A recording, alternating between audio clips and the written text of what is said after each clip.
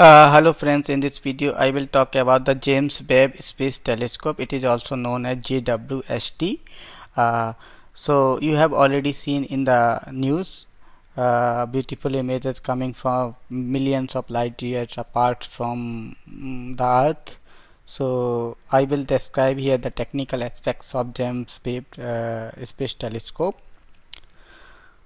So to understand the more details, so first you have to understand the electromagnetic spectrum. So I will explain here electromagnetic spectrum, which consists the visible region. Visible region basically made of the violet and the in the lower wavelength and the red in the higher wavelength region. Then if you go in the further larger in wavelength, this is called infrared region. Then it comes the again in the higher wavelength region. If you increase further wavelength, then it becomes microwave. Then it is called radio waves. If you further increase wavelength, then if you further increase the wavelength, then it's called long radio waves. Similarly, in the lower wavelength, in the lowest wavelength in the visible region is the violet. If you go further in the lowest wavelength region, then it is called ultraviolet. Then if you just again further in the lower wavelength, then it's X-ray and then gamma rays. So you have already seen a traffic light. It consists the green light and the red light. We use the red as a signal for the danger.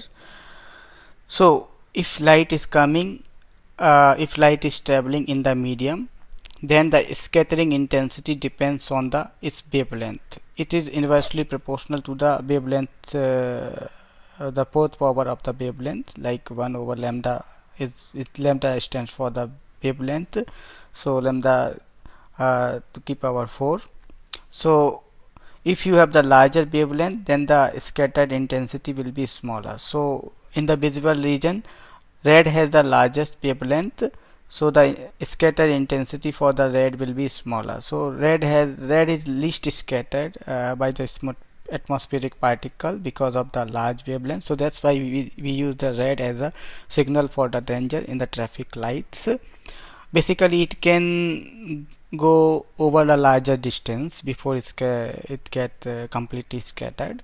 So that's why we use red as a traffic signal. So what we learn, if we have a larger wavelength, it can travel basically the more distance, if I say in the simple words. So if you further increase the wavelength, then the scattering will be smaller, and that means it can travel a longer distance. So the infrared has a larger wavelength than the red. Now the parabolic mirror. So parabolic mirror, James Webb Telescope. This is the picture of the James Webb Telescope. It consists of parabolic mirror, and then we have another mirror which is used for the reflection of the light.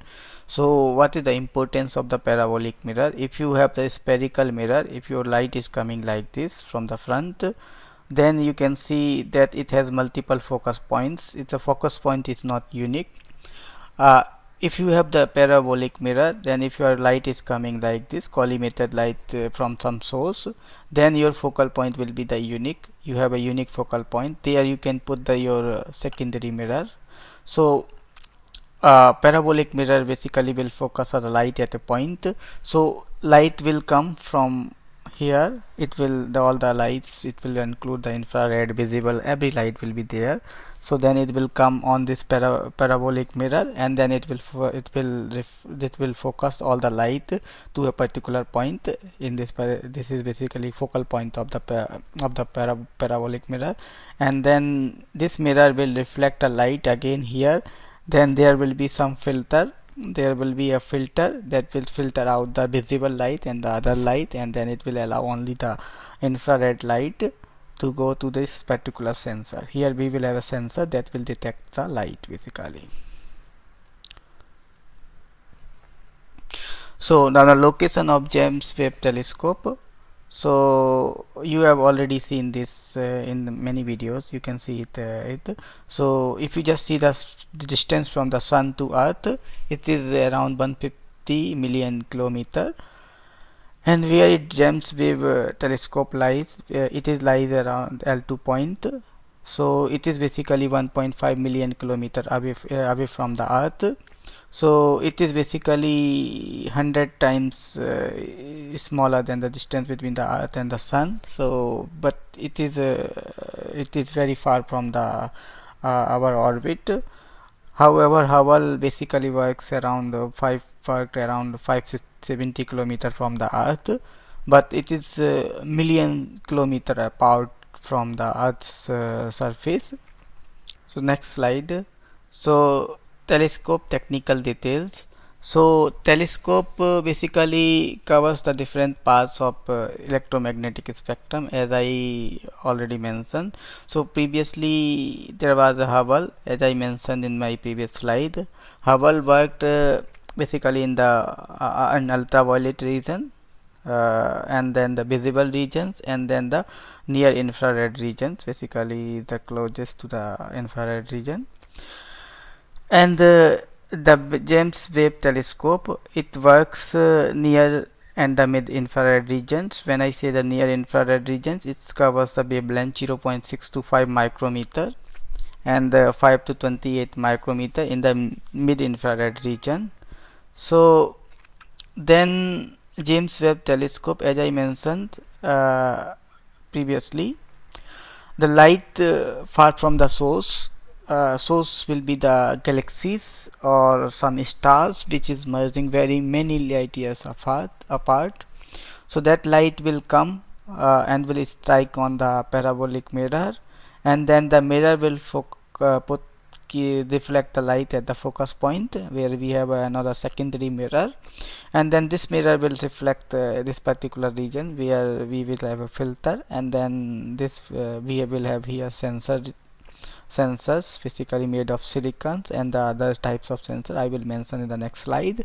And this particular area should be very cool because here we have a sensor that works at very extremely low temperature, and if that basically allows to detect the signals at very extremely low temperature. If you have large temperature, then detector will just simply detect the noise, nothing else. You will see just simply the noise. And the other parts you can see in other videos, like sun shield is to protect to very high temperature, and these other parts basically. And then the detector technologies, as since I works on detectors, as I already mentioned in my previous videos. I works on the silicon detectors and other diamond detectors and other types of detectors development. So I will talk about the detector technologies. So there are two types of sensors is used for the infrared detectors. So one is the mercury cadmium telluride. It is also abbreviated as Hg, stands for mercury, Cd cadmium, and then the Te stand for telluride detectors. It is used for the near infrared region, basically 0.625 micrometer. 0.6 micrometer, if you convert in the terms of energy, is 2 electron volt, and 5 micrometer is 0.24 electron volt. And the another types of detectors use is the silicon, basically doped with the arsenic. It is also abbreviated as silicon arsenic detectors for the mid infrared region, basically 5 to 28 micrometers. So 5 micrometers stand for 0.24 electron volt, and 28 micrometers stand for if we convert in the energy, 44.28 milli electron volt. So this particular these types of detectors is basically used for the infrared radiation detectors. So this if you can this possesses a very specific properties. This particular material possesses because it's a mixture of the several materials.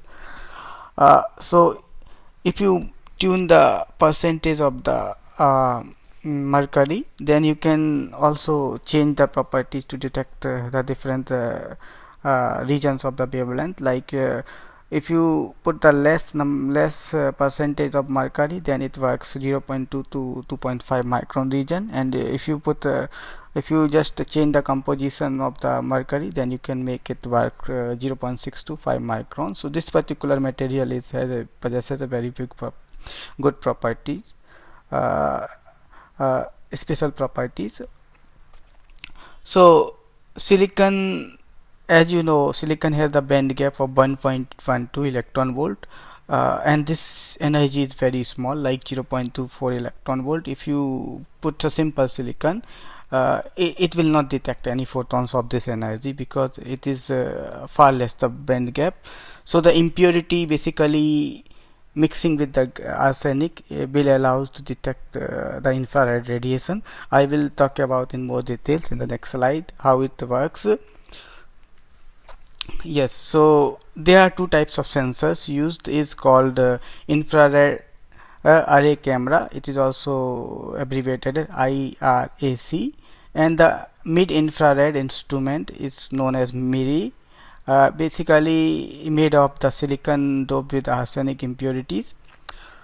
So what is the type of sensors? Basically it is a pixel sensors, basically pixel size of micrometer. It can be this particular detector is called the HgCdTe, or it can be silicon doped with silicon doped with arsenic.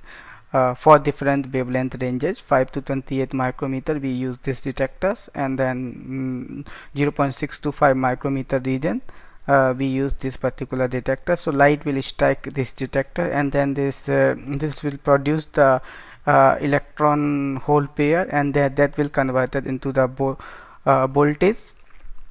And then we have a bump bonding, basically is bump bonding, and that will connect with the readouts integrated circuit.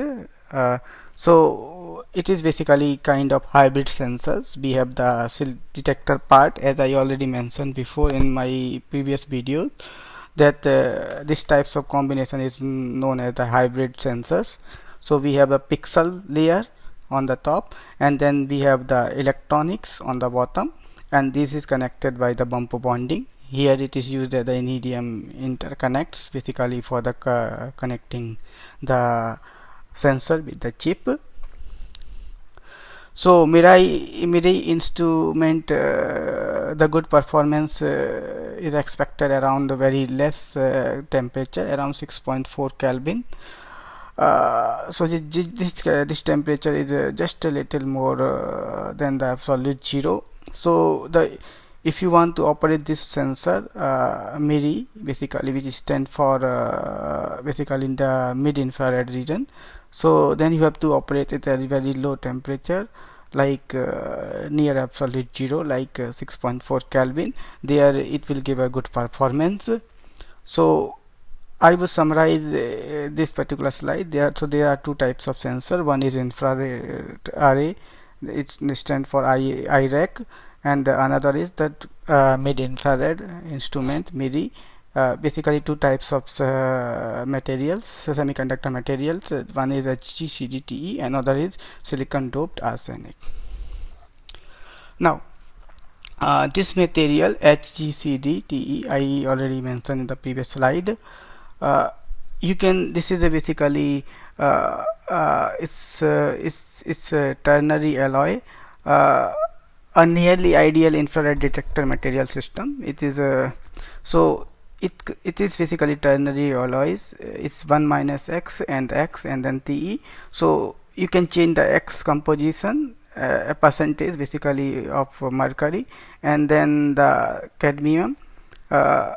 Then you can change the properties to make it work from lower region, like for 0.26 to 2.5 and 0.6 to 5 also. So this is composition allows to change. Next thing, one thing you can notice here, that the band gap is typically, because you are detecting very low energy, so band gap basically typically you can just see a different composition. Like if you put the x in percentage, like 0.194, then you can see that the changes in the band gap. Again, this composition will decide the band gap, and that will basically allow to use it at lower energies.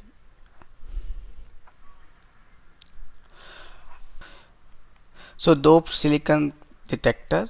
So if you use the single silicon detector, single basically no doping, then you need 1.12 electron volt to create an electron hole pairs that will basically create the signal.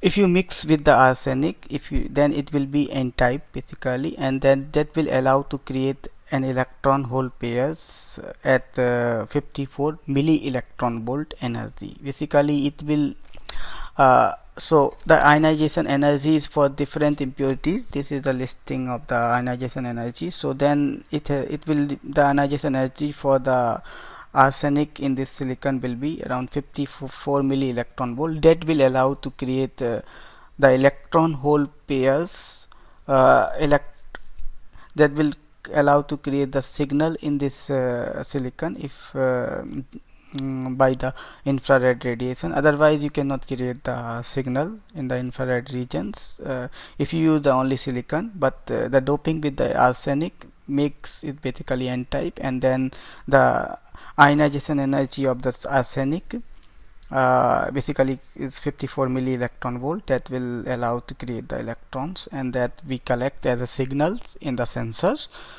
So that means what dopings basically with the n-type arsenic material allows us to detect the photons of milli electron volt energy, and that is basically ultimately determines the how much minimum energy it can detect.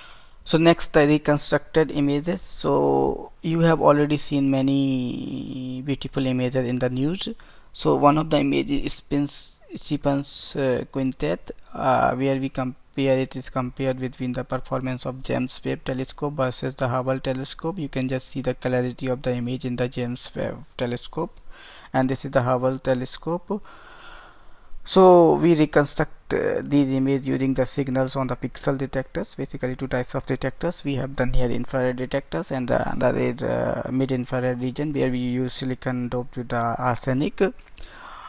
Some of the images basically represent these are representing the some of the objects basically billions of light years apart from the telescope. So that means this, when some photons are created at this object, they takes billions of years to travel to the telescope.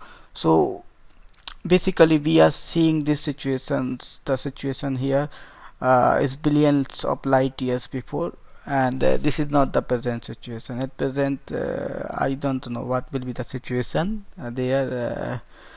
So next, one more thing I want to mention in the previous slide. Yes, on the sensor.